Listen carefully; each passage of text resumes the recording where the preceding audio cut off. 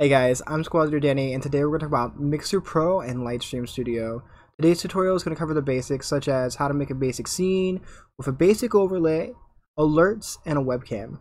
Before we dive into that though, let me tell you a little bit more about who I am. Before my recent move to Twitch, I spent just over 8 months streaming on Mixer using my Xbox One, an HP laptop, a Logitech webcam, and of course Lightstream Studio. During that time, I managed to build an astonishing little community of just over 2,000 of the best followers anywhere on the internet. Love you guys. During that time, I realized that the tutorials for Lightstream Studio, as well as information about the various third-party apps, were hard to find and oftentimes non-existent. Now that I've had a chance to upgrade my own setup a little bit, I'd like to take this opportunity to basically fill that information gap a little bit. So let's go ahead and dive right into it, guys. There's a million of me. What happened? Alright, let's go for it. Alright guys, so Lightstream Studio. When you first fire up mixer.go/lightstream.com, if you've got your Mixer Pro membership and you're all signed in and stuff, the first thing you're going to see are these two panels. So on your left you have your layers panel. As you can see, I've combined several different third-party integrations on mine. You could do that, but be wary of chatbots. We'll talk about that more later on. Down here at the bottom of your layers panel, you'll see your audio mixer. Guys, there's only two things that pop up down here. Your mixer feed and any microphones you have connected to your computer for the sake of streaming.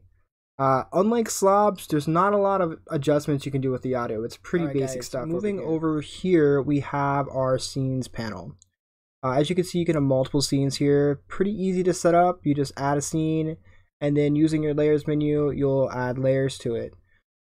Just a quick note, guys, your very first starting scene will automatically have your mixer feed included. You can't remove it. But what you can do is what I've done here, which is I muted my mixer feed and then I threw an image over top of it to kind of create a starting soon scene.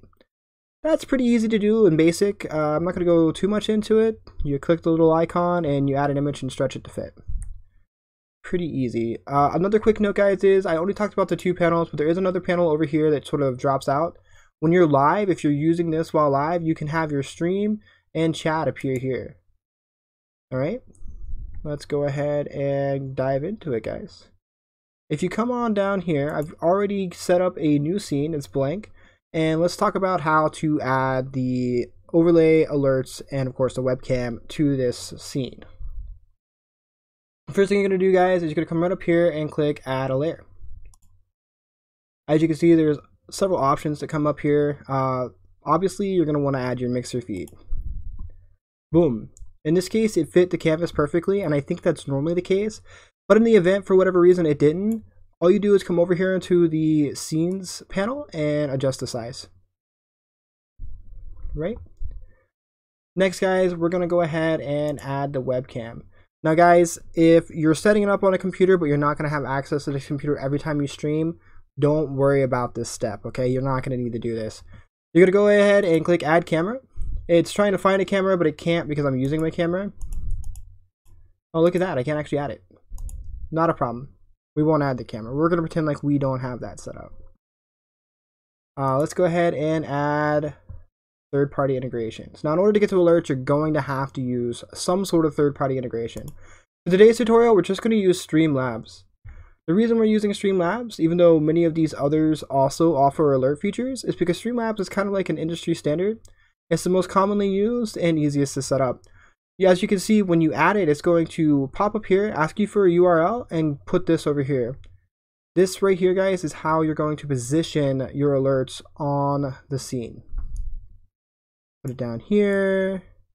I would not, if you're going to stream games like Fortnite or any kind of game that has a hype zone on Mixer, I would be very wary of making your alerts cover up whatever the algorithm detects. For Fortnite, it's the mini-map and the number of people left alive in the top right corner. So this would be a bad place to position the Streamlabs alert. Typically, I like to go either down in the bottom right or top left. This time we'll go with bottom right. Now guys, we need a URL to put in here, so where are we going to get that? Long story short, you have to view your Streamlabs dashboard. Look, they added a link right here for you. Boom. I'm going to log in with Twitch this time. Naturally, you're going to log in with Mixer if you're streaming on Mixer. I no longer stream on Mixer, so I'm just going to log in with my Twitch dashboard.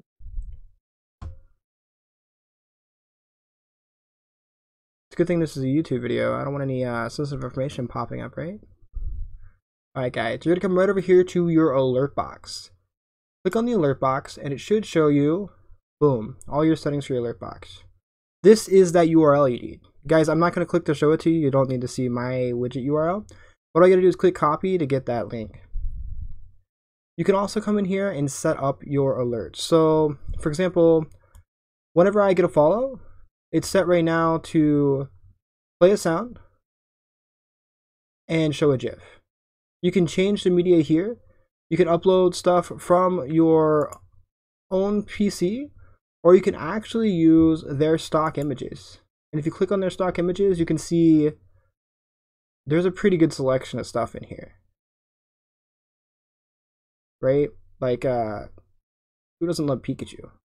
Where's our Link? Or Princess Zelda? Hashtag triggered. We're going to cancel that because I don't want to change it. You can go ahead and set up things like subscriptions, but chances are if you're just starting out with Lightstream Studio, you don't have subscriptions yet. Here's mine. Biffles, best friends for life. You're just going to copy this. As you can see, guys, I managed to copy it without showing you guys the URL. It's really, it popped up and showed the URL. I didn't want you guys to see it, so we're going to cut that part out. So if it seems like it kind of skipped for a second, it did. I totally cut that out. But then we're going to come back over here real quick and we're going to test it. So you want to know what your actual things sound and look like, right? Easy way to do that, guys, is just to test it. So let's test the follow. Click test follow and then jump back over here.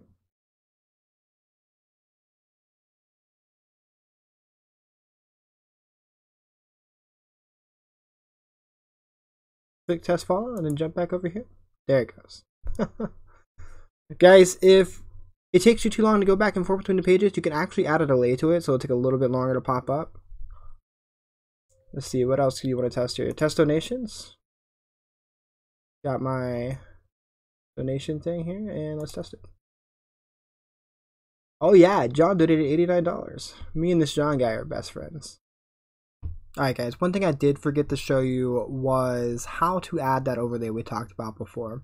It's really easy, guys. You're just going to come up here and click on the plus. Click on images. Scroll down past all my preset, or all my ones, the presets. And as you can see, when you get down here, there's a bunch of presets you can choose from. You can choose to plug Powered by Lightstream on your stream. I don't know why you would, but you absolutely can. You can use your mixer overlays, which are built right in, and you have a bunch of simple overlays that are also built right in. You can click on more overlays, but this is really all you need. Guys, you absolutely don't have to have these overlays, but they do kind of frame out your scenes nicely. As you can see, I added that there, and it looks pretty nice. Gives you that nice little crisp, professional look, you know what I'm saying? With that, guys, let's go ahead and see what it looks like to go live. Because I have multiple scenes, I'm going to click back on the starting scene, only because every now and then Lightstream does this thing where it breaks. So we want to come back to our starting scene before we actually go live. Let's switch over so you guys can see what it looks like when I go live on the Xbox. You open up your home menu, come over here to the radar dish, and go down to Start Broadcasting. Click on the Start Broadcasting, you get a few seconds of pinwheel. The most exciting thing about using electronics in the modern era is these little pinwheels. Alright guys, as you can see, I've already titled my stream, Lightstream tutorial coming soon. Mixer.com/SquadLeaderDani, that's where we're broadcasting. And I don't have a webcam or a microphone hooked up at this time, so we're just going to go ahead and start the broadcast. As you can see, it says down there on that little chat box that no, I don't have a microphone and no, I don't have a webcam. That means good. We know that that's for sure not there, or that it is there.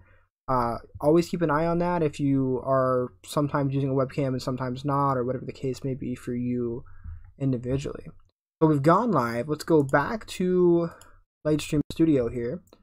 You can see I'm on my starting scene, and I've already got Mixer open up here. It says I'm live, and it says starting soon, right?